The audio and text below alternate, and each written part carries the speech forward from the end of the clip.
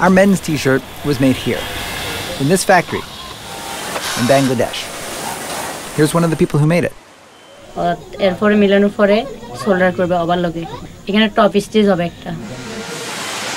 Our women's t-shirt was made here, in this factory, in Colombia.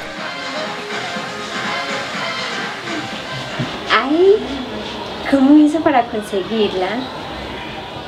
La punta es lo más importante de la camiseta. Es lo que le da la apariencia a la camisa. Doris and Jasmine share a job, but they're separated by the economic realities of the countries they live in. Bangladesh is much poorer than Colombia. And the role the garment industry plays in Bangladesh, the role of our t-shirts, is very different.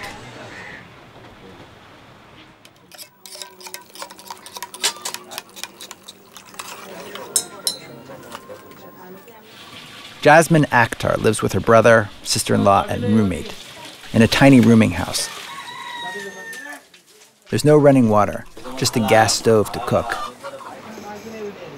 There's a small TV and a bookcase that holds all her belongings. She leaves for work at 7 a.m. each day, 6 days a week. She makes one of the lowest wages in the world, about $80 a month. Jasmine has been working in clothing factories since she was 16 years old. And she is not alone. 4 million people in Bangladesh work in the garment industry. That's double the number from a decade ago. Which raises a question.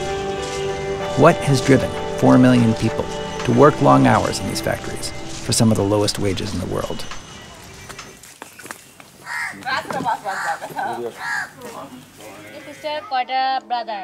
To answer that question, we went back with Jasmine to the village where she grew up.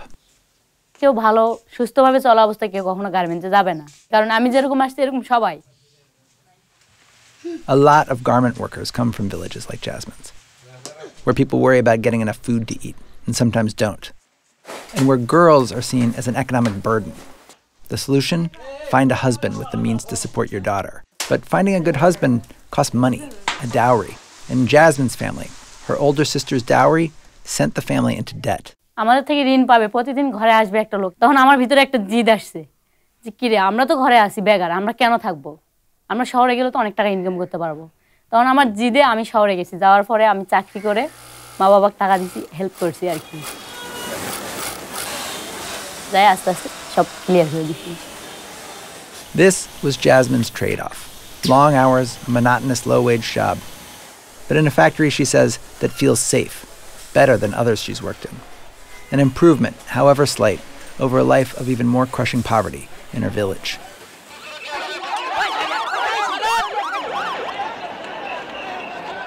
In the middle of our t-shirt project, the worst garment industry disaster in history happened in Bangladesh. The factory collapse at Rana Plaza. Suddenly, the world was considering questions that we'd been considering.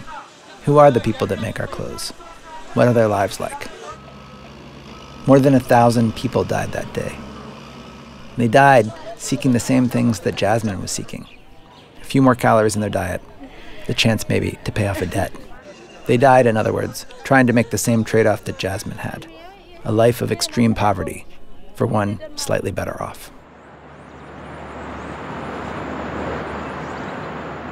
Our women's t-shirt was made in a country with a much more advanced economy, Colombia. Things there are different. Doris Restrepo lives there with her mother in a small apartment. And she supports the two of them on the salary she earns at the factory where our shirts were made. Me imagino que las personas que van a usar esa camiseta son personas de Estados Unidos, gringos, gordos. Me imagino a las personas gordas porque las camisetas que hacemos así como inmensas. Y ahí sabemos que es para personas gigantes.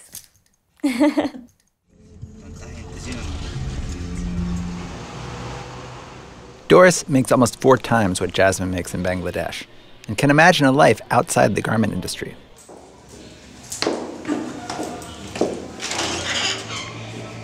Doris has a small side business selling pastries door to door and dreams of one day opening her own business. Pienso que si Dios quiere y todo me sale bien para este año, Es el último en mi profesión. In Colombia, the garment industry is just an industry. But in Bangladesh, it's a social upheaval. Millions of women like Jasmine living lives that just 20 years ago would have been hard to imagine. Lives filled with new risks and new possibilities. Most of the money Jasmine earns at the factory, she sends home to her family. But she keeps about $10 a month for herself, for food, or maybe an impulse purchase on her one day off a week. We talked to both labor activists and factory owners about the impact of our T-shirt on the lives of people in Bangladesh. Is our shirt providing opportunities for people like Jasmine, or is it taking advantage of a desperate population? Both the activists and the owners told us the same thing, that the worst possible outcome from tragedies like the factory collapse at Rana Plaza would be for the garment industry to leave Bangladesh altogether. What they don't agree on, what they're fighting about right now, what more needs to be done to improve the lives of workers in Bangladesh? And what does it all have to do with the price of our T-shirt?